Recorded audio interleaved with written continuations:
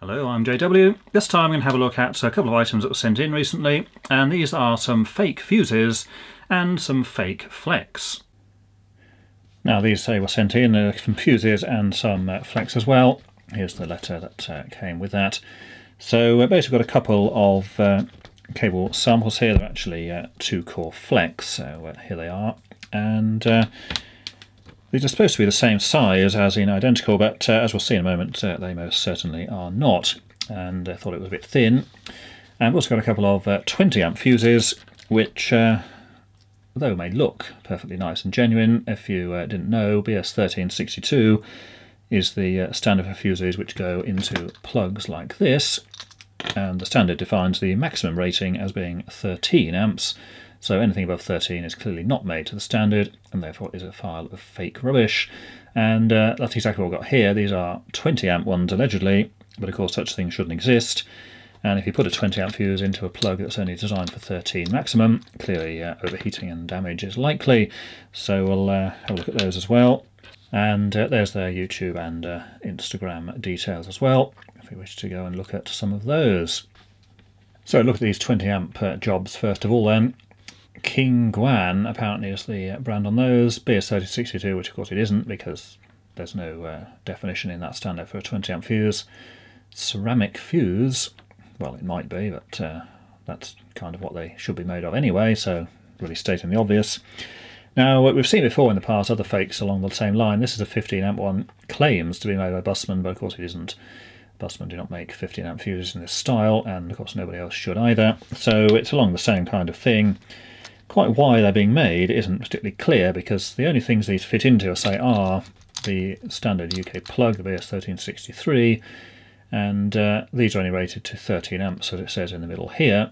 And you can also get a couple of other things like fuse connection units, which I think goes on the wall as in an alternative to plug. It's just hardwiring in the same equipment, but again they only go up to 13 amps as well, so again not really much use there. And that's pretty much all these fuses are used for.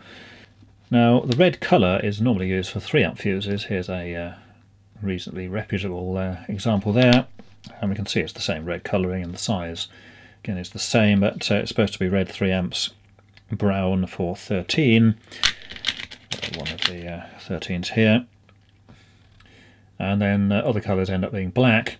3 and 13 are the most common now. You could get 5s fairly commonly at one time, but they're not used much now.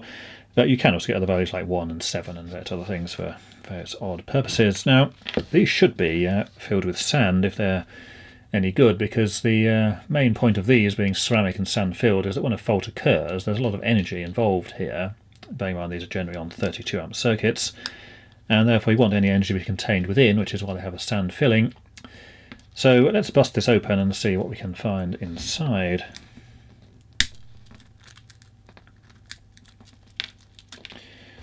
So there we go, it does have a sand filling there, and it does appear to be made of a ceramic type material, so at least that's something, although I'll say the value of course is completely wrong, and it most certainly should not even exist with that kind of rating, but it does appear to be reasonably well manufactured. The fuse wire is probably secured to the end caps, and so it does have at least some sand filling inside. So quite a bizarre item, not clear why anybody would bother making it, because it doesn't really have any use. And so if you're going to make fuses, you presumably would make them in the sizes that actually have purposes and uses for.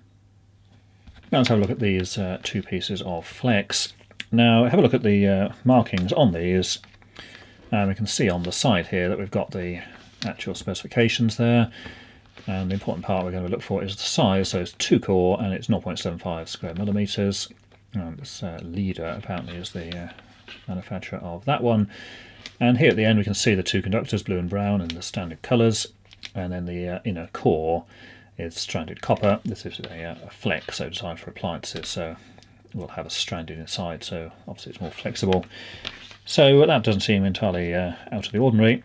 Now have a look at this one. Very similar markings there. Put the 2 together there, we can see that they're basically the same physical dimension outside, very similar markings, these various sort of standards, approvals and whatever else we've got there. This here is actually the type of cable. There's actually a whole code of these you can go and look up, so And again, it's the two cores and the same 0.75 size as well. But if we have a look at the end of this one, straight away we can see that the actual inner cores are absolutely minute. So there's the comparison there, proper one underneath, and the supposedly proper one on the top. So absolutely ridiculous. So just because it has all the markings on it does not mean it's any good. All these things seem to be printed on by anybody. Really, it doesn't mean a whole lot. And if we have a look at this end here, we can see that's basically what it's like without the solder on it. So it's literally just a few odd strands of some kind of material. That might actually be copper. Yes, it does bend and hold its shape. But rather obviously, there's a colossal difference between those two. And if you're going to put any kind of current through this, it's going to get hot and melt very quickly, even if the actual thing was supposed to have this size of flex. And this is a look at the end, just cut them off flush there with some cutters. And again, you can see that what they've done, the outer dimensions are pretty much the same, but on the left one there, we've got the correct amount of copper inside and fairly thin blue and brown insulation. And then on the phaco cable on the right, the insulation is actually much thicker. And then you've got that little tiny hole in the middle, of course, where the super thin wires actually go. So they've done it deliberately to make it look and feel the same on the outside. But of course they've just bulked it out with extra plastic insulation. Plastic, of course, being much cheaper than copper wire. So don't be fooled thinking that stuff's cheap. Therefore it won't be subject to making fakes, because it obviously will be. Always buy the stuff from reputable suppliers, and beware of stuff that seems too cheap or comes from suspect locations. So that's it for this time, and until next time, thanks for watching.